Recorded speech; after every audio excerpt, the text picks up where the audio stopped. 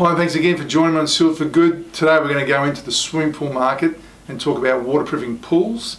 It is becoming more and more of a common practice now with designers, and as it should, because pools are made of concrete, and how you actually protect the structure from water damage over time. So let's talk about an underground pool, because these are really the areas that commonly are needing to be waterproofed and get waterproofed. Concrete structure, more often than not, and it's normally in a pour or it could be shotcrete. Before you start, assess the condition of the surface to ensure that it's in a good state, and look for little things like hairline cracks or bigger cracks, or how the drains are, in terms of not drains, but you've got sometimes the water jets that are actually integrated into the pool area for light fittings, etc. How they all going to finish, and how you're going to integrate your membrane to that, because they will potentially be a weak point. As you know, it's continuously underwater, it's immersed, there's a lot of pressure in that environment. So ensure that you actually are focused on how you look at that first before you start diving into the application.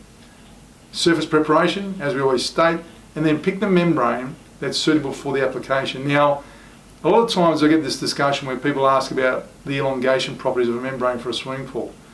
These structures are not designed to move. We're talking about a swimming pool that's holding water, and the concrete structure should be quite durable, or designed in a way that it's very, very strong. So it's not like a bathroom floor that you might expect high levels of movement. So elongation is not a property that is critical.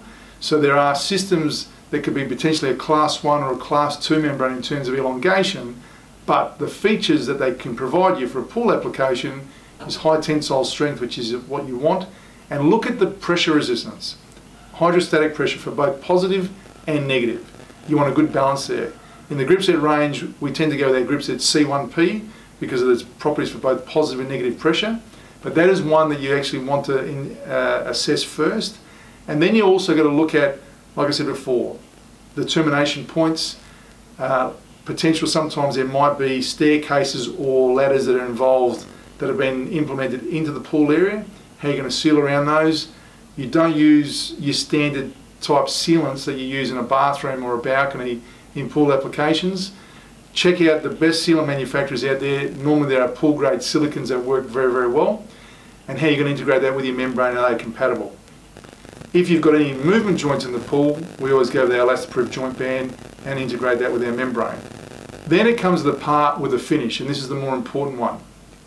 If it's going to be tiled over, which these days is the more common one, the tiling needs to be done, and the tiling needs to be done to the Australian standard. So I've seen pool situations before where they tend to bypass some of the movement joints that are required in tiling applications. Now, most pools are outside. I get it, there are indoor pools, but when you've got a pool that's outdoors, it doesn't just have the water immersion that it's dealing with, it's weather, UV light, and there's thermal pressures on those tile finishes. And so movement joints within the tile finish are critical to ensure that they don't put over stresses on the membrane finish. But the right type of tile adhesive, and the best tile adhesive companies out there will give you a specification on their pool grade adhesives. Don't go and use a tile adhesive that's required for kitchen splashbacks or even bathroom wet areas. It needs to be a pool grade version. Your grouts need to be that as well. And as I said before, any of the joint sealants in that tile finish as well. And ensure that the membrane is durable enough for that. Now, when we do our immersed areas, we tend to increase the film thickness of the membrane in our specification, because the fact is it is immersed. It's the most testing environment where you're going to be holding water permanently, like a water tank. So take your time to ensure you've read the data sheet, check the specification out. If you want details before you start on that, we've got a pool specification we can give you, and our guys in our tech services department will help guide you along the right path on that. But also the next part of it is how you terminate the membrane at the height of the pool, where it actually is outside the pool. So you've got to integrate the membrane underneath the pool coping area, okay, to the outskirts. Don't just finish it inside the pool.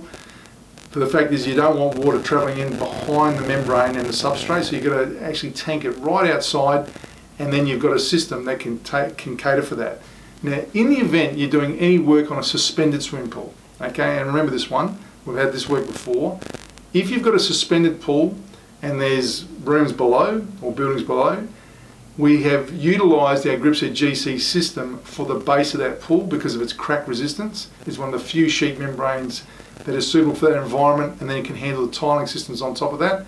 If you want those details, please get hold of the Tech Services Department and we'll help specify that for you and guide you on how you can integrate that with the Gripset C1P system. If you've got any questions on swimming pools, throw them our way, we're happy to help. This is one, guys, that you can actually, those of you out there that are doing pools or specialise in that area, it is not your general run-of-the-mill application. You get to specialise in this, do it properly, gain that work, and it can continue for you. We'll see you next time.